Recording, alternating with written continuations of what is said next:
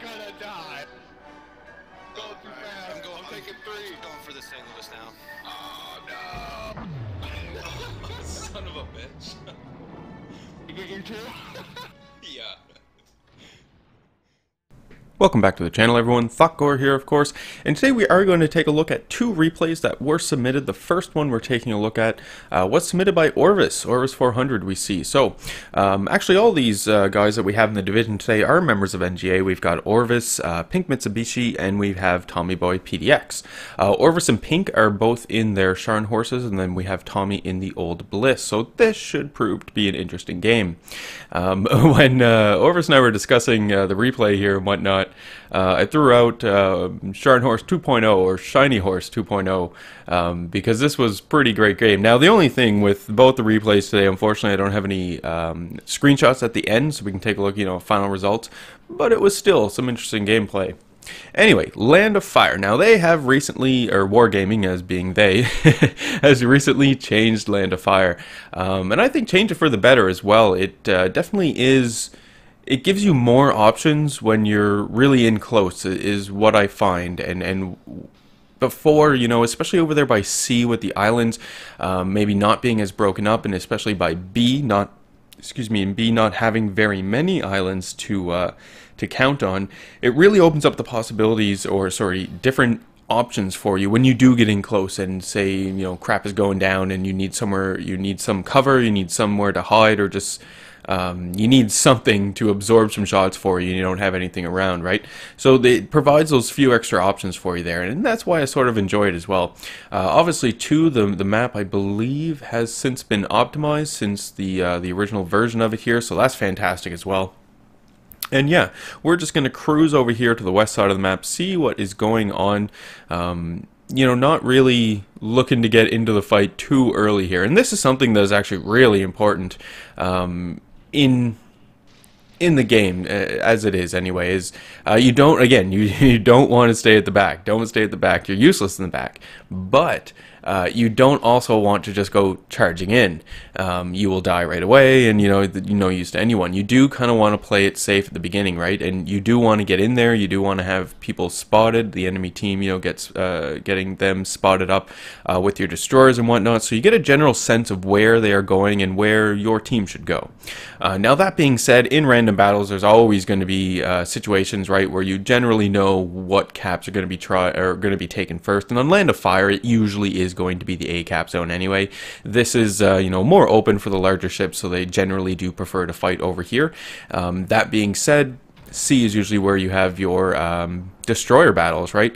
And over there at C, if it is more of a traditional sort of way of the map to be played, it always is helpful to have a cruiser hanging around just to provide some sort of support for the destroyers. And I mean, that's what Tommy Boy is doing over there on the east side of the map. You can see him in there capping out the point, so that's fantastic. Over here in the west, we do have Orvis and Pink Mitsubishi, just fighting it out over here around A, seeing what they can do. You'll notice too on the minimap, right, they're not too close to A, but they're not staying in the back either, right?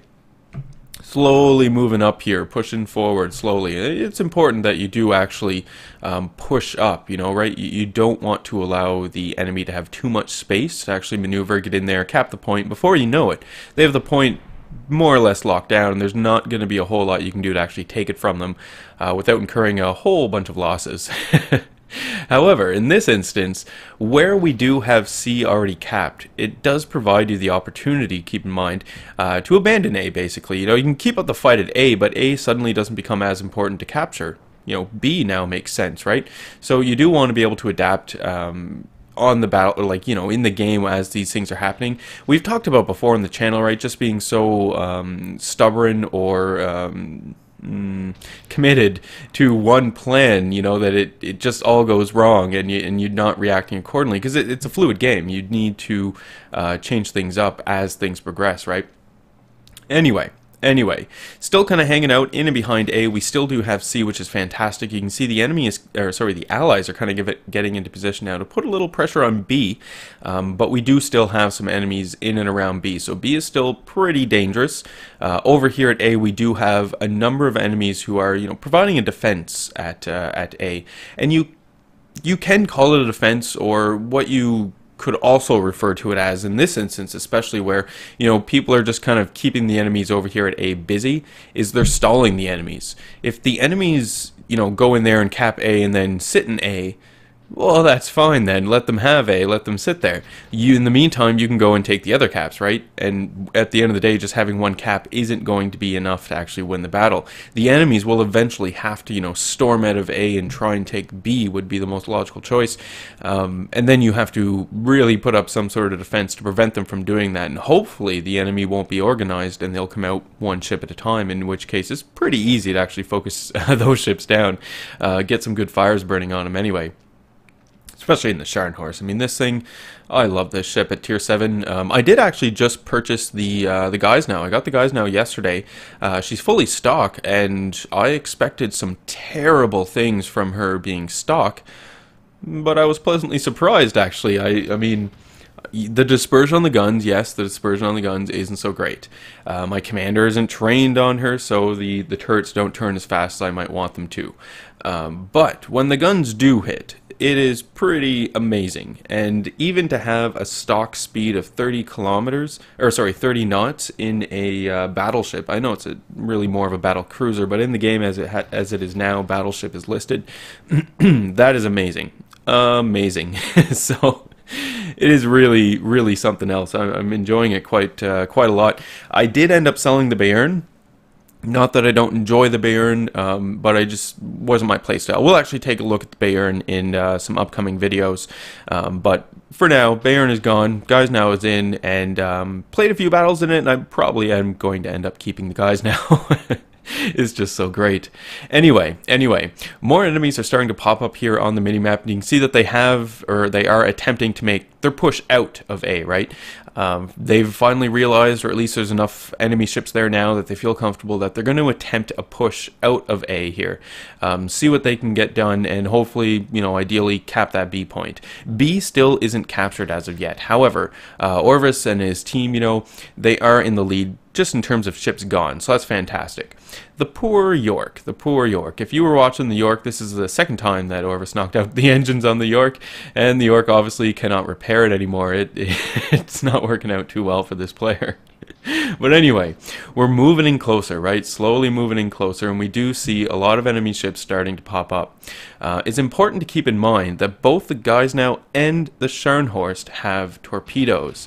This is important. Much like the Tirpitz, you want to limit how close you actually get to a German battleship because of the Tirpitz, or sorry, because of the torpedoes.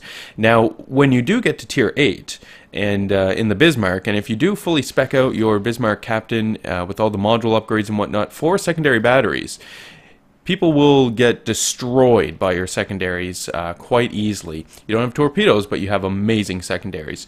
Anyway, we have this enemy destroyer who pops up. It's a Benson, I believe, pops up really close, huge threat, right? So immediately, we're going to fire our guns off, which is great. Then we're going to line up our torpedo launchers as well, right? Something you do want to keep in mind, you know, when you're lining up your torpedoes, you're not firing your main gun, so the ideal point to line up your torpedoes is when your main guns are reloading. We do take a few torpedo hits here, so, you know, not too bad, but we have torpedoes on the way. There we go. One hits the Benson, Benson is gone. And in that brief time, too, we got 13 secondary battery hits, which is pretty great. We do have smoke behind us, though, so, you know, not 100% sure. There could be some more enemies there in the smoke. The enemies are really making their push out of A at this point in time, right? They're really trying to get out and take that B point. They want it, and I mean, they need it. They haven't managed to kill anyone on Orvis's team as of yet, so they need to have that second point to start gaining more points than what, you know, Orvis's team is doing just in the one zone and killing enemy ships. Gaining some distance now, putting some distance between ourselves and the enemy. We still do have the smoke cloud behind us, but there hasn't been any enemies who've really popped out of the smoke cloud, so this is pretty great. But if we do look at the minimap, we do note that there are, you know, at least 3 enemy battleships that we see, and we can see the cyclone warning. Yes, we have a cyclone. We're already actually feeling the effects of the cyclone. We can see the rain start coming in, and you know that you're feeling the effects of the cyclone, obviously, not only because of the indicator, but just, you know, look at your minimap. You can see that your view range is severely decreased.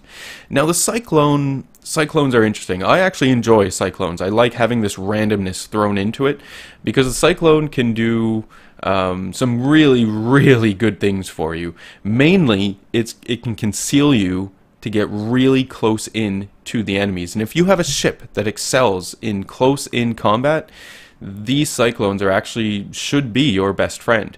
You can get right in there and really unleash some damage, and that's what we're about to see as we can see that Orvis is turning his ship, getting back into the fight, right? And this is exactly what he's doing, using the cyclone as cover.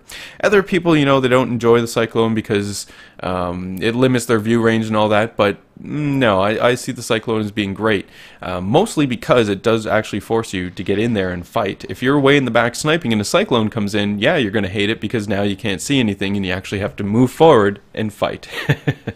Anyway, we have an enemy destroyer here popping up, and we are going to try and get rid of this enemy destroyer. Again, with the cyclone in effect here, if this enemy destroyer is firing torpedoes, we're not going to see them maybe until it's too late. Luckily, though, we do start seeing torpedoes coming in, right? We can see I believe it's a Fubuki, because it's 3 spreads of 3, so there's one of the spreads. We can see that the Fubuki is actually trying to stagger these spreads, right, and allow the maneuver, maybe then fire a corrective shot.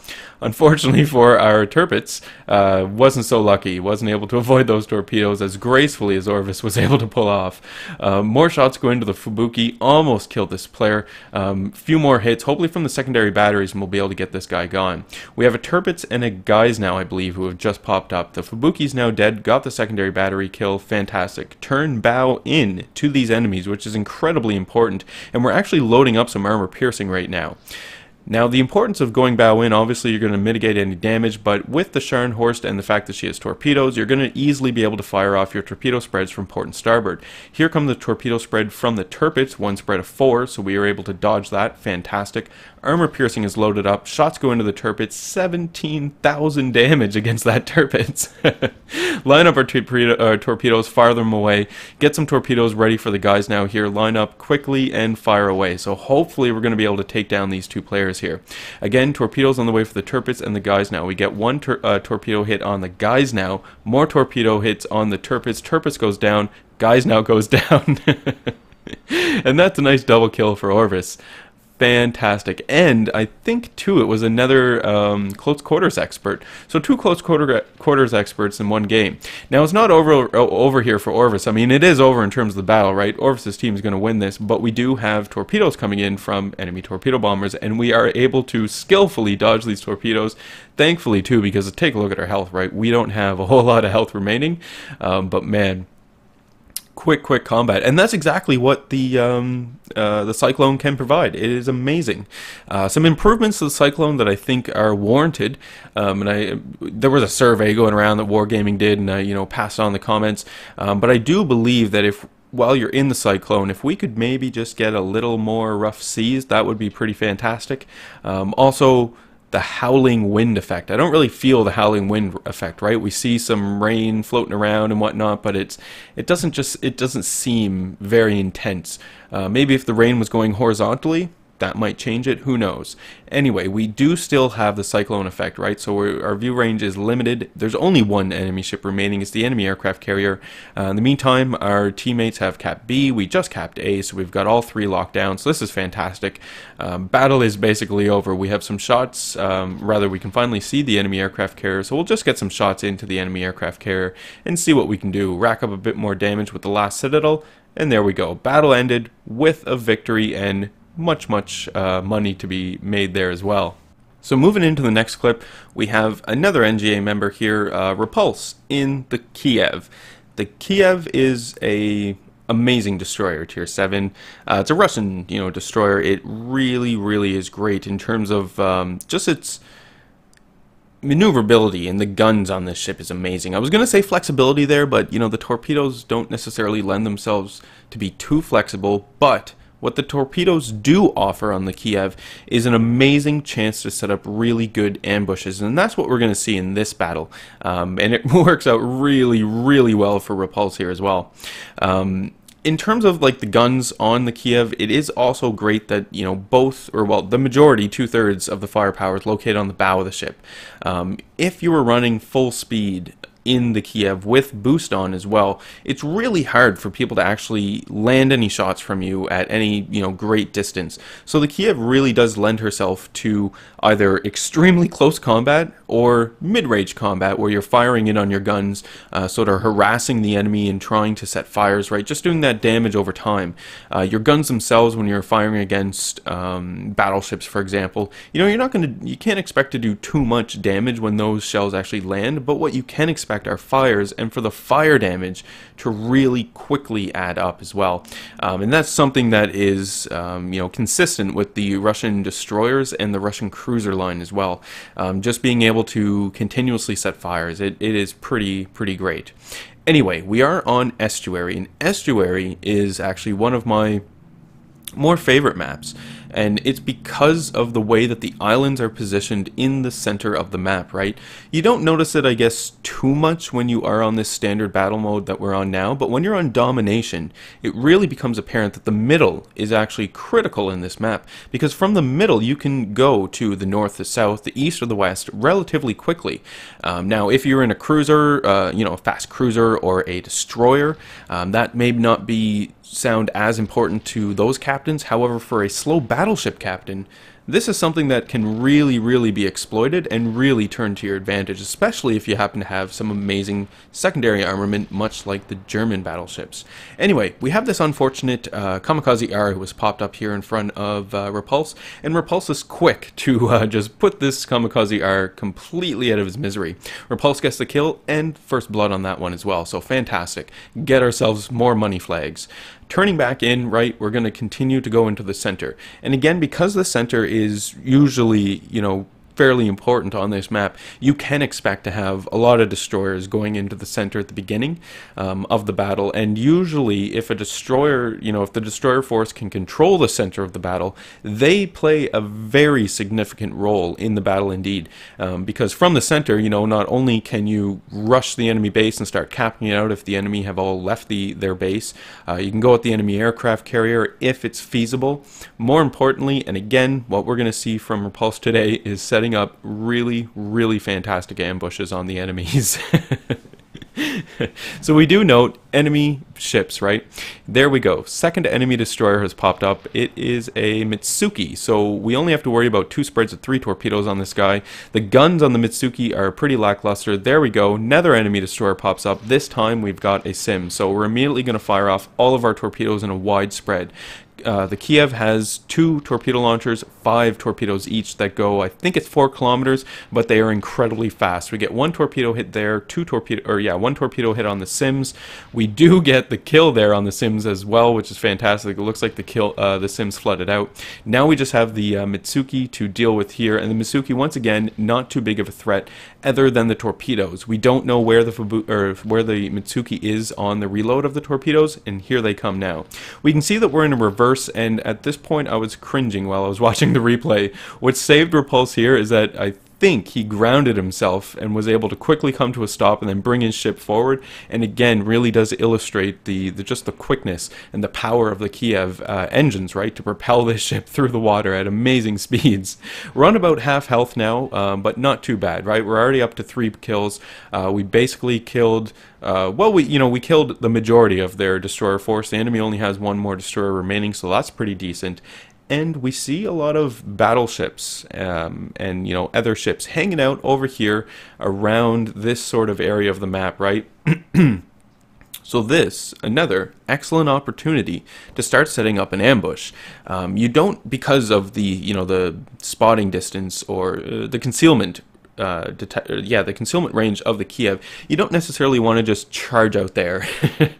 They will spot you immediately, and they probably have their guns pointed in this direction waiting for your allied ships. We can see them over there coming around the same sort of little bend, so you don't necessarily want to do that. But what you do want to do is take note of where the enemy is going, right?